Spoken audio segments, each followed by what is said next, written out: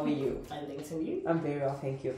What is your name, surname, and where are you from? Okay, my name is Nosiphino Rasmeni. I am from Colesberg, Northern Cape. What were you doing before becoming a participant of PSH's Common Good Youth SRHR project, which is funded by the Social Employment Fund? Before then, I was working at retail as a cashier, if I'm not yes, as a cashier. Tell us about your role at Partners in Sexual Health and what a typical workday entails. My workday at PSH, I'm a healthcare promoter, meaning that we do mostly community work, teaching people, educating them about the SRHR on their rights, and we do advocate for that as well. And my day looks like educating, informing, and most importantly, influencing. How has life changed financially after joining the Common Good Youth SRHR project? Drastically good. Now I have buying power. I can afford things that I couldn't.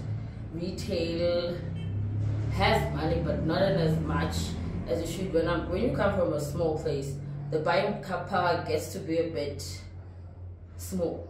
So with PSH, they gave me a few days that paid more, which means that I get to access more of the things that I need. What personal development have you experienced after joining this project? For example, which new skills have you gained? Emotional intelligence mostly.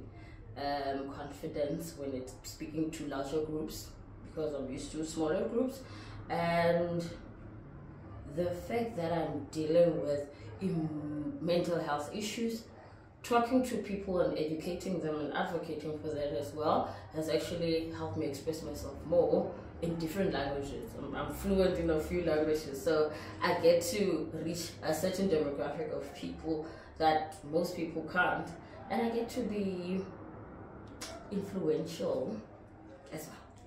What do you enjoy the most by working in the Common Good Youth SRHR project? Where do I begin? I like mostly, sometimes we meet older people. With older people, you have to be very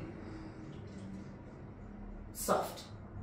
You have to be very calm, and you have to reach them at a certain level. That level, that's where there's respect, where they could listen, where they could understand you. So giving that information and then also being in that level with them, it's a very delicate age. When they're older, they're very delicate, but they also give you more information and advice about life.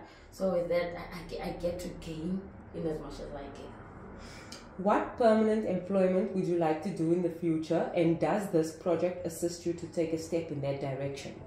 I'd like to be a community worker. Health promoter role adds to that, more to that. It gives me access to stakeholders, access to information, access to learning in ways on how to deal with certain issues. And with CGY-SEF and PSH, you get a lot of people that are involved. We have our social worker, our team leaders, we have our administrators, we have our coordinators. Each and every role has a way of teaching you on how to be in a position, even though you're not working in the position. Every step, they get to be clear on this is how we do things, this is how you do this. If you encounter this, this is how you deal with this. Well, thank you so much for sharing your story of change.